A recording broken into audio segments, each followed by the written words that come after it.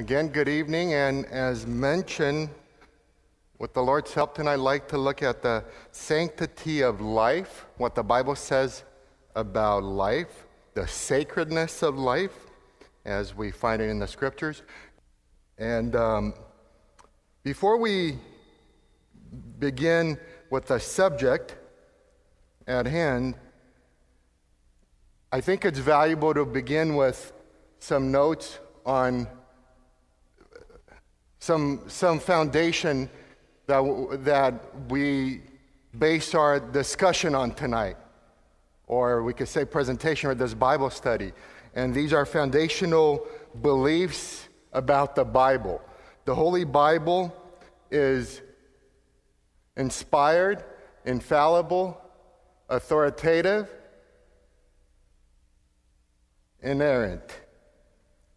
I'll explain those briefly. The Word of God is inspired, which means it's God-breathed.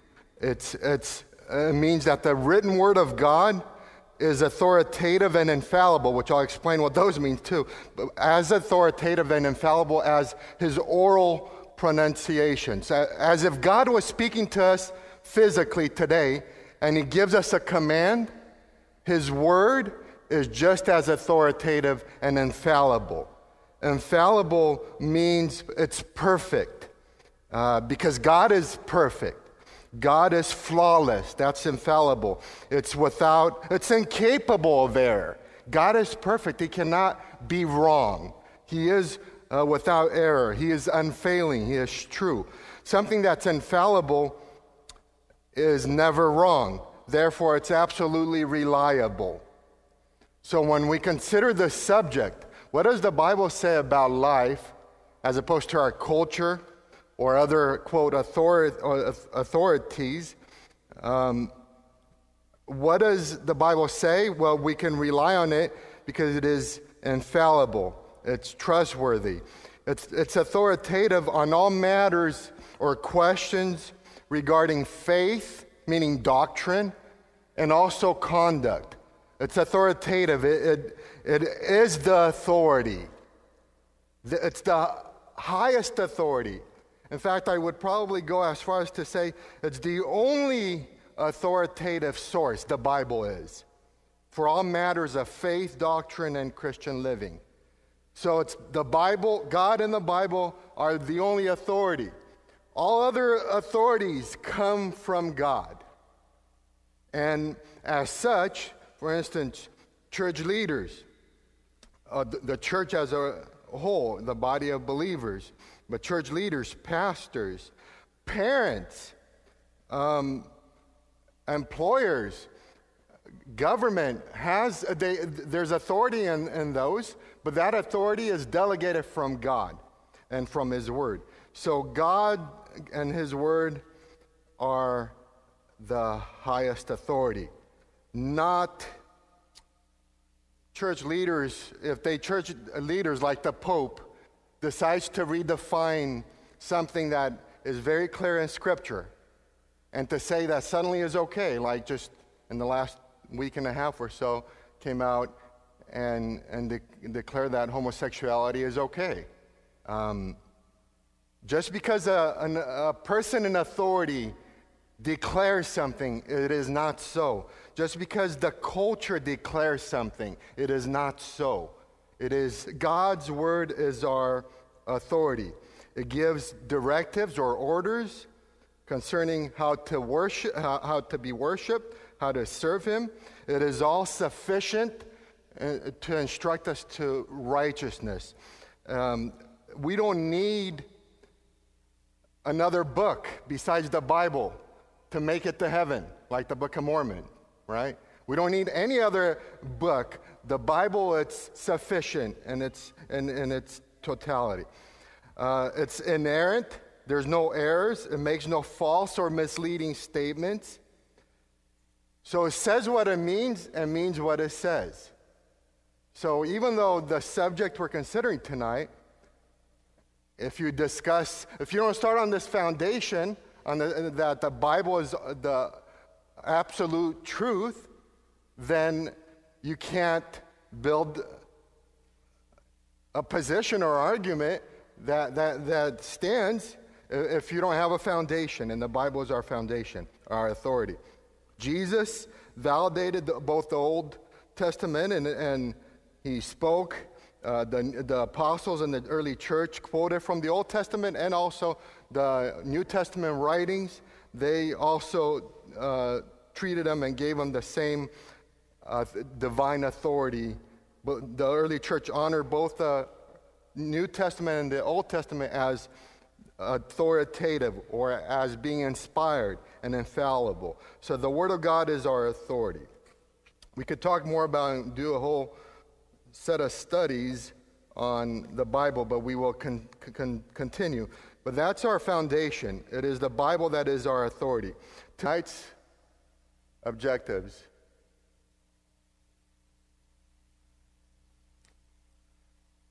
Like to look, with the Lord's help, at what does the Bible say about human life? What does the Bible say about abortion? What does the Bible say about embryonic stem cell research, about suicide, about euthanasia, and physician-assisted suicide? The Bible warns us that we live in the end times will be perilous times, dangerous times, grievous times, tragic times.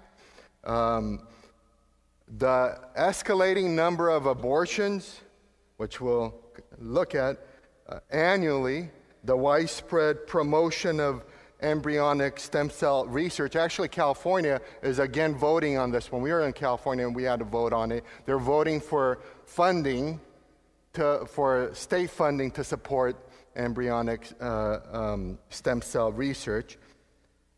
We need to understand how does that play in what the Bible says about life.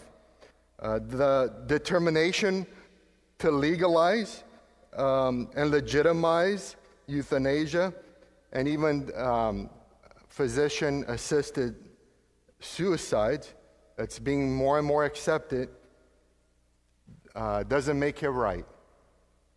So while the Bible may not specifically address these by name, it does address them through principle and through various scriptures we will look at. And that's what we will look at tonight, is how does the Bible address these subjects? Human life is sacred. According to God's word, every human life, from conception through death is to be valued, respected, and protected. God created life, and we'll look at first couple verses here.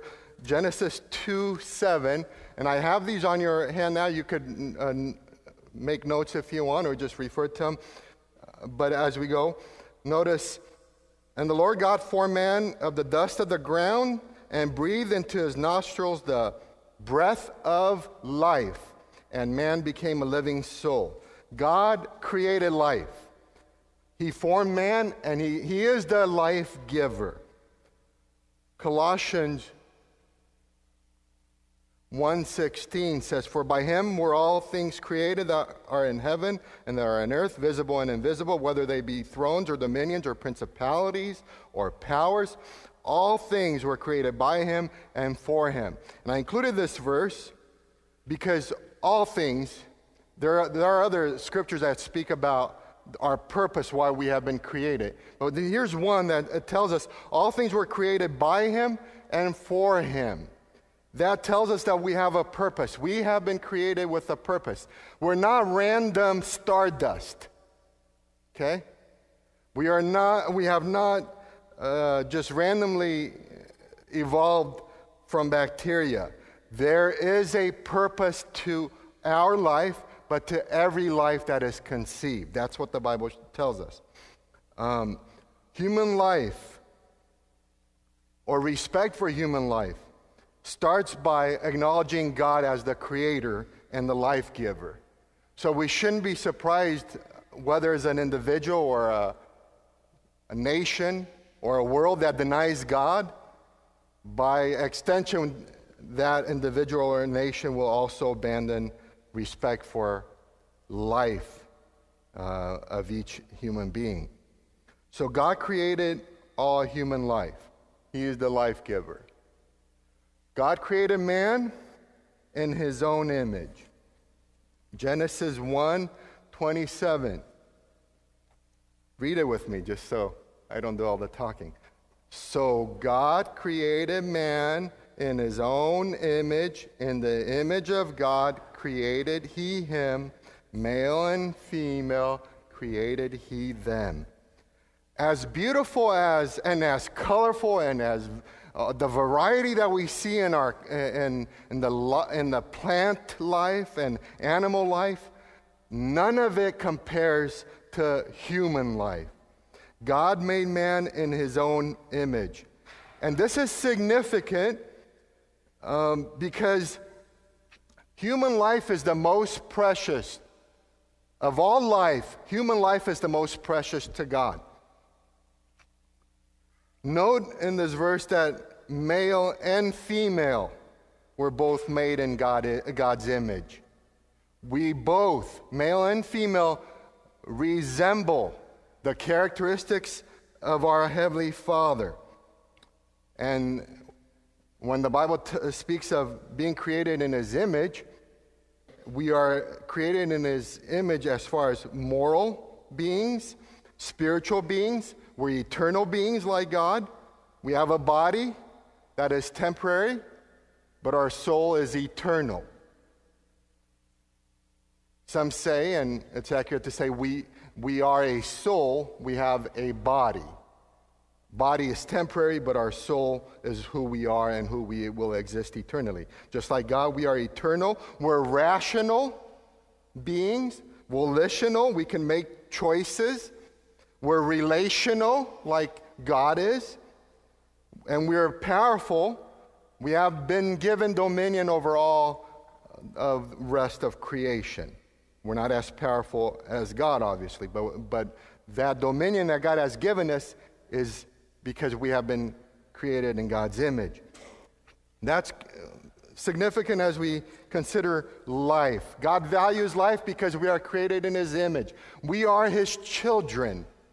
Every person born in this world has been personally created by God. Not just Adam and Eve. Did you know that? Look at these scriptures. Isaiah 44:2. Thus saith the Lord that made thee and formed thee from the womb. Job 10:8. Thine hands have made me and fashioned me together round about, or all together. So notice, Job says, thy hands have made me and fashioned me together. David in Psalm 139, and we will look more closely at this psalm later. For thou hast possessed my reins, thou hast covered me in my mother's womb. The word possessed here means created or formed. So my reins, thou hast created my internal organs, or thou hast formed my internal organs.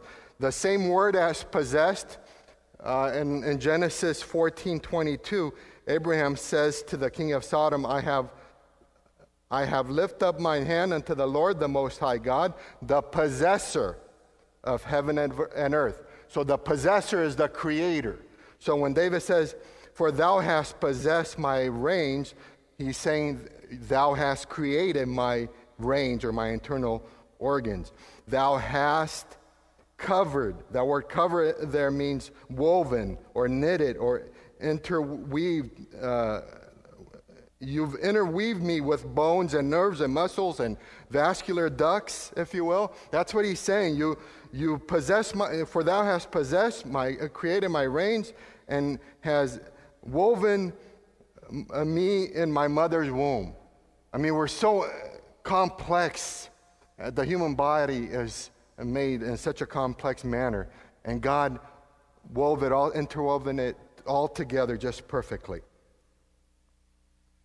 So he's involved in the creation of every baby, every fetus, every human life, every embryo. God is involved in the development. He oversees the development of every life. God values human life.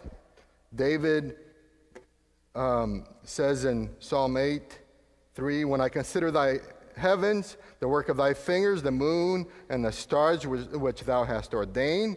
What is man that thou art mindful of him, and the son of man that thou visitest him? For thou hast made him a little lower than the angels, and hast crowned him with glory and honor. Thou madest him to have dominion over the works of thine hands. Thou hast put all things under his feet. So David's comparing all creation to human life. And he feels so unworthy that God would be so concerned with human beings, with him, but with all of us. God is very much concerned with every individual, human individual. Matthew 10:29 through 31, are not two sparrows sold for a farthing, and one of them shall not fall on the ground without your Father? But the very hairs of your head are all numbered.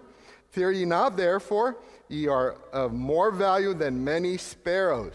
If God is concerned about one sparrow, why, how much more he's concerned about, he values life. Does our society value life?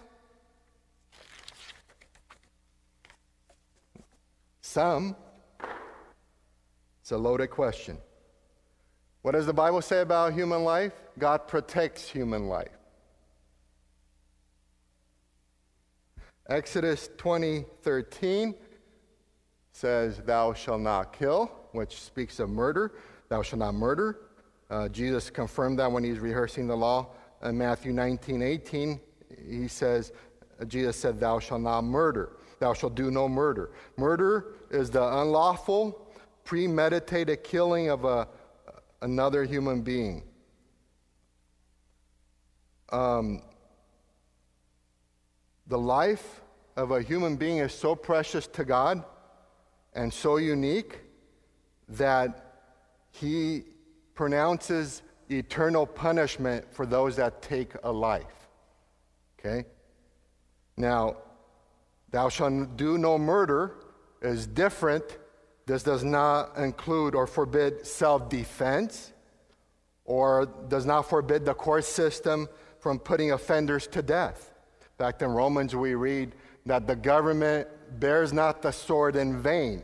The government has a sword or other weapons to enforce the law, and it bears not the sword in vain. So God gives the government the authority to execute capital punishment.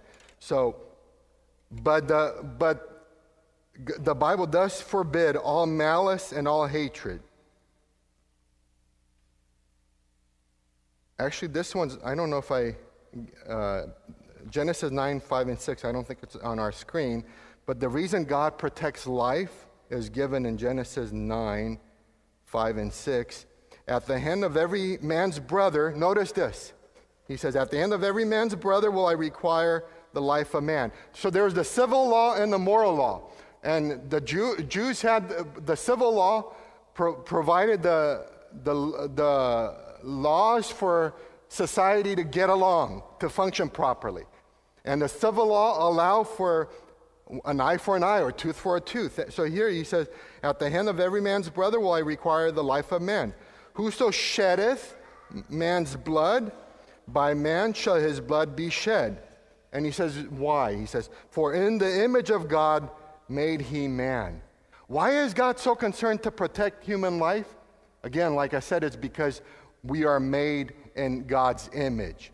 God loves all of us. We're all his children as human beings. God has sovereign authority over life.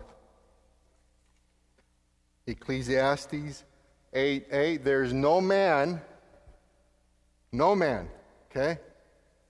No government either, that hath power over the spirit to retain the spirit, neither hath he power in the day of death.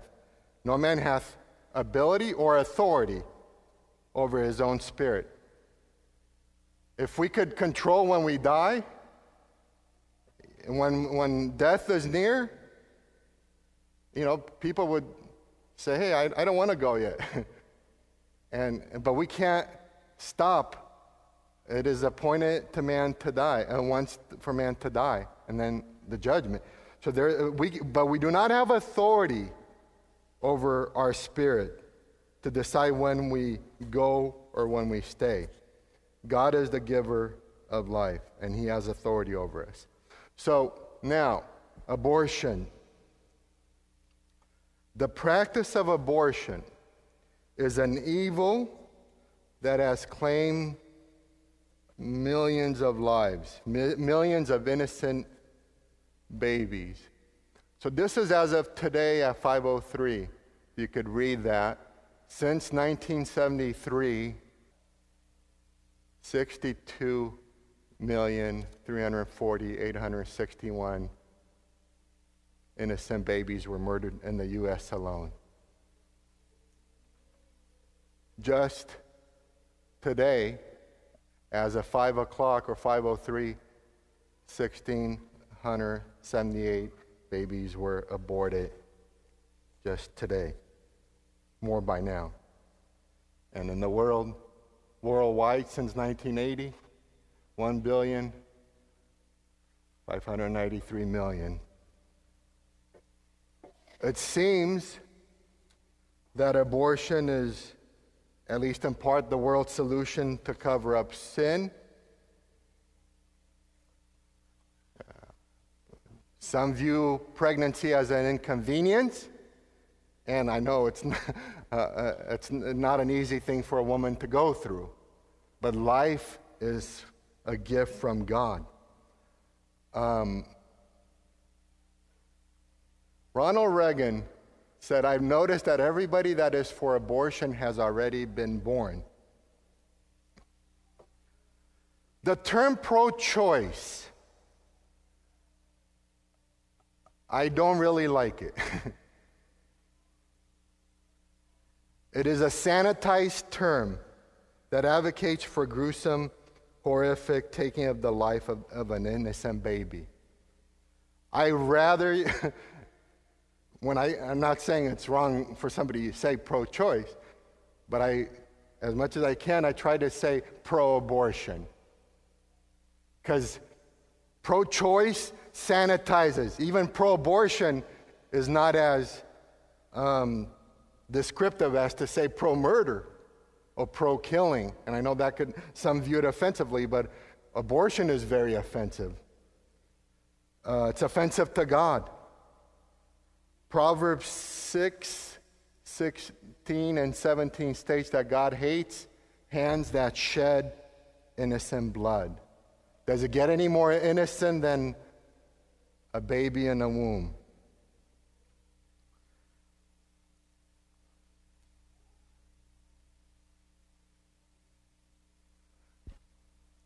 Exodus 21, 22, and 23.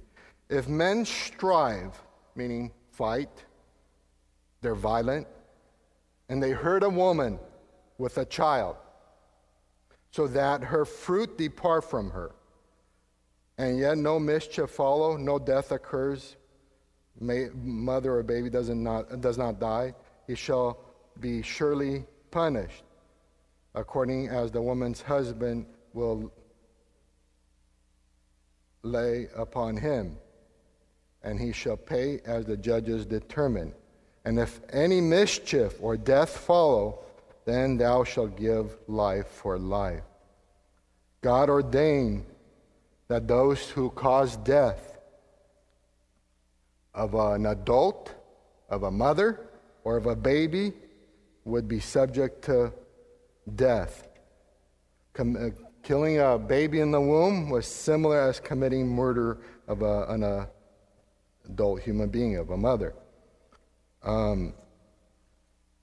When, of course, the advocates for that term pro-choice, they're arguing for the choice of the mother, but what about the daughter that's in the womb? Does she have a choice? Again, our authority is the Bible, God's Word, the giver of life, not our culture. Every life is valuable to God.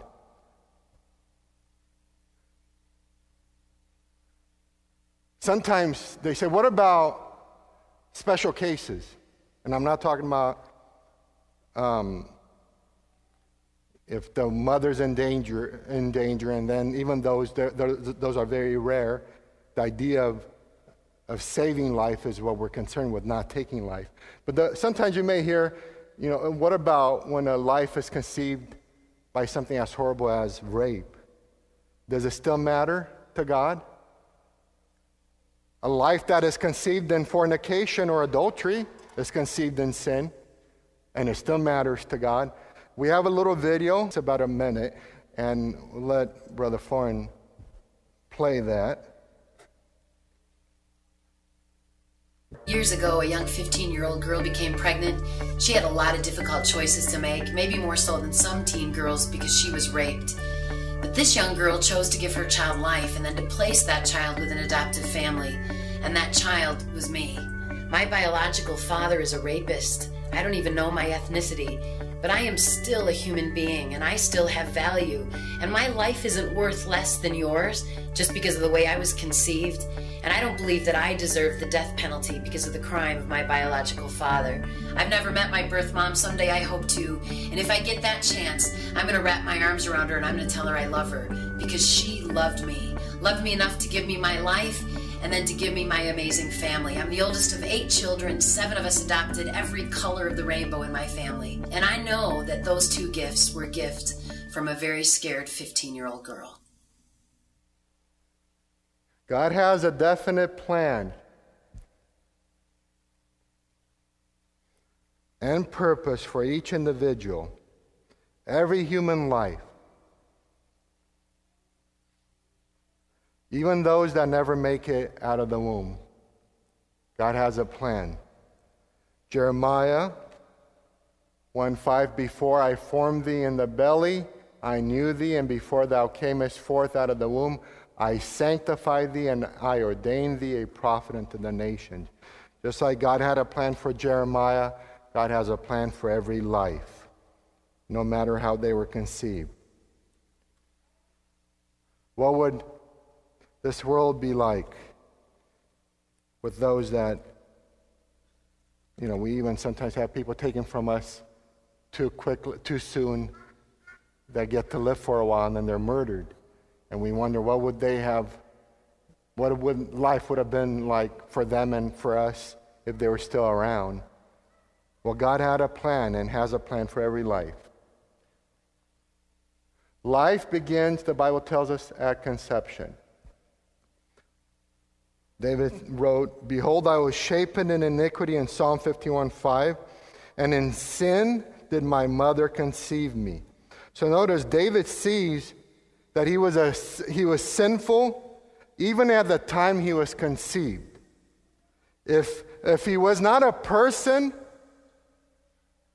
then he could not have a sinful nature at that time.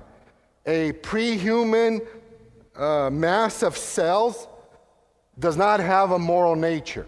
That's what they like to tell you, that a fetus or an embryo is not human, right? Take the human out of it. It's not a person, but like a tumor that has no moral qualities. But David says when he was conceived, at conception, he had a moral nature. Only the humanness, only our humanity at the time of conception would allow David to be possessed with a sinful nature. Psalm 139, we read briefly the first verse, but here let's look at this more. Psalm 139, verse 13, for thou hast possessed my reins, again, created or formed my internal organs. Thou hast covered me in my mother's womb. We remember that means you've woven or interweaved me in my mother's womb. I will praise thee, for I am fearfully and wonderfully made. Marvelous are thy works, and that my soul knoweth right well. Now, The next two verses use the word substance, but the original Hebrew, they're two different words. So first he says, my substance was not hid from thee.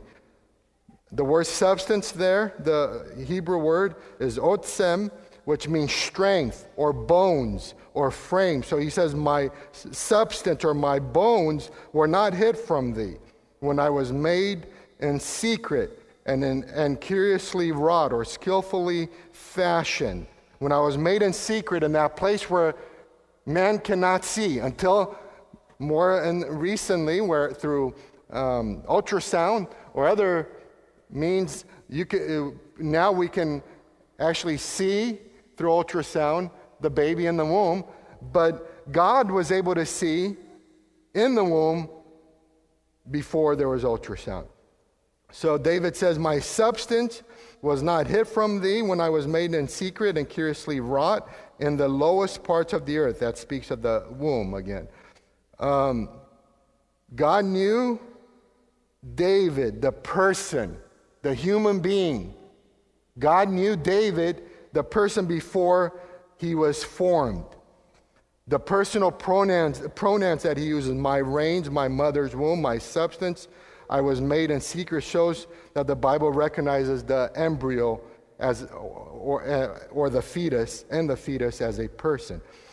Then, so in verse 15, we see the word substance, but then again in verse 16, we see, thine eyes did see my substance, yet being imperfect. So that whole, my substance, yet being imperfect, those words actually come from one Hebrew word, and that word is golem, which denotes a rolled up, something that's rolled up as a ball or unformed mass, undeveloped mass or substance. In other words, human embryo. So he says, thine eyes did see my embryo, in other words, in thy book or in thy scroll.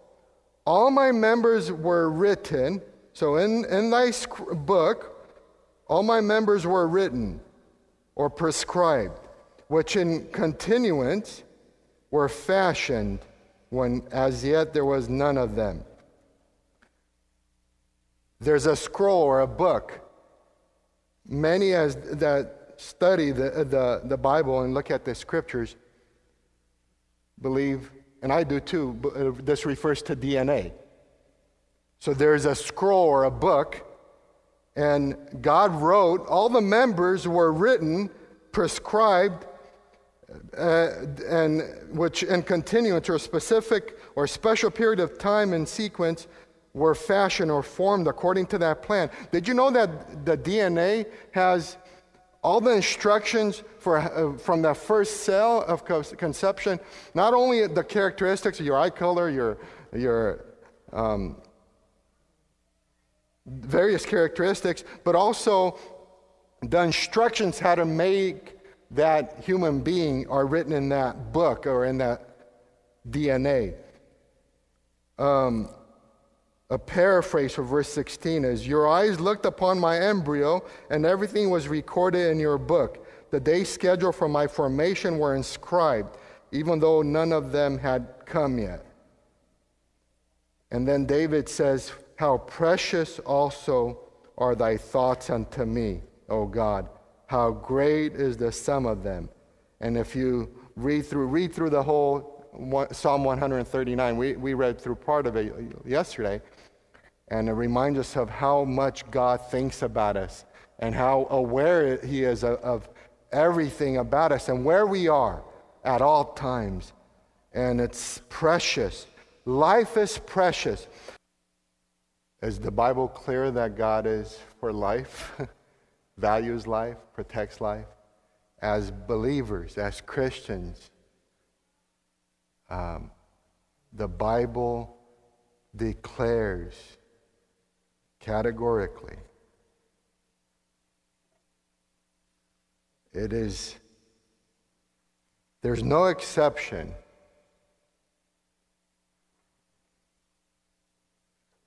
God values every life. So we vote, we support measures that support what the Bible teaches. We're going to look at, briefly, embryonic stem cell research. Embryologists agree that from the moment of conception, all 46 chromosomes and a fully functioning unique genetic code are present. At conception, a unique human DNA is formed that has never existed before, nor ever be repeated again. At conception, all physical characteristics, gender, hair color, eye color, are already determined from that first cell at conception. Size and location of the embryo does not determine humanity. Embryonic cells, stem cells, are taken from human embryos, and because research on embryonic stem cells required the destruction of a living human being, we, with biblical principles in mind, don't support embryonic stem cell research. There's no possible future benefit to society justifies killing another life.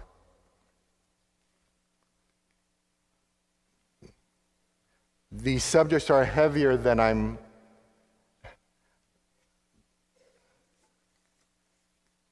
trying to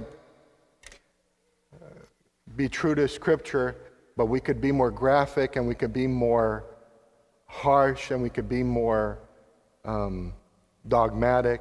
But I think that the Scripture speaks for itself of how much God values life and wants us to protect it, and He has authority over it. And these subjects are all sensitive, they are. And we deal with these. I have, as a pastor, looking at suicide, have been touched, not personally, but as a pastor, I've had to deal with it multiple times. And it's heartbreaking. And suicide is free and uncoerced actions engaged in for the purpose of bringing about one's own death. Giving your own life for your country or family or others is not suicide. A soldier that jumps on an exploding device in order to save his fellow soldiers is not committing suicide. Just like the actions of Samson. Samson did not commit suicide. His actions were taken to save the others from the Philistines in obedience to God. But as far as taking one's own life, the Bible forbids it. We're careful as to when you hear the news and perhaps somebody did, sometimes there may be a little bit of hope if they may be attempted to and maybe they didn't pass away right away. And if their cognitive abilities are still there, perhaps they regretted doing it and then they repent before they pass. Perhaps, or that's very risky. Just something we don't want to ever be confused about. Suicide is self-murder. And but we're sensitive when loved ones of people we know committed suicide. You know, we're sensitive because we want to show love to them and encourage them. And God is love, and we want to comfort them and let God help them through the pain that they're going through. But the Bible is clear. No life can be taken by another individual, even ourselves. Euthanasia, Synonyms are mercy killing. Euthanasia is the painless killing of a patient suffering from an incurable and painful disease. It's actually a practice that's illegal in most countries. Physician-assisted suicide is when the doctor assists the patient by prescribing drugs or giving them instructions on how to do themselves. And again, while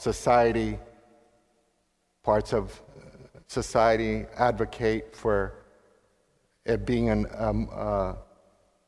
appropriate thing to help somebody that's dealing with suffering, we know that God allows suffering and there's a purpose for suffering, but ultimately God is the authority over our lives.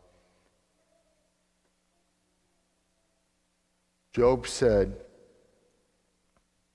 I know that thou wilt bring me to death and to the house or the place appointed for all living. God has sovereign authority as the creator and over our lives, and he decides how a person's death will occur. We looked at Ecclesiastes 8:8 earlier, but there's no man that hath power or authority over the spirit to retain the spirit, neither hath he power in the day of death. God has the final say. So euthanasia or suicide or physician-assisted suicide are man's ways of trying to usurp the authority of God. And as mentioned, God has a purpose for our lives. Even in suffering, when somebody's suffering, God often works things out during that suffering for us or those around us. So it's not justifiable ever to take somebody else's life. Throughout the history of humanity, there's been a lot of violence committed against other human beings. Horrible. And even when we read through the Old Testament, we see the Canaanites that were spewed out of the land, their gross idolatry, and we read of their sacrificing their children unto idols, and we look at that and think, how could they? But this is no different today. Abortion is sacrificing babies to self. Self is the idol. And we're reminded that God values, protects life. He is the giver of life. He has authority over life. Just because something is legal doesn't make it right. We know that. And tonight, thank you for your attention. We have an opportunity to pray and to say thank you to the giver of life for the life that he's given us and the plans and purposes he has for our lives. And one of the scriptures, we didn't read it, but one of the scriptures tells us that we're created for his glory, for his pleasure and for his glory. We are created to bring glory to God. And every life, it was created with that purpose. So thank God today for Jesus, who died to redeem humanity and bring forgiveness for those that have committed horrible crimes. God still loves them and forgives if they will just turn from their sins and turn to the Savior. Out of the greatest tragedy, which was the cross, came the greatest triumph, which is life, eternal life. So that's what we have. We have Jesus to celebrate and to thank God for his word and the authority that we have to stand on.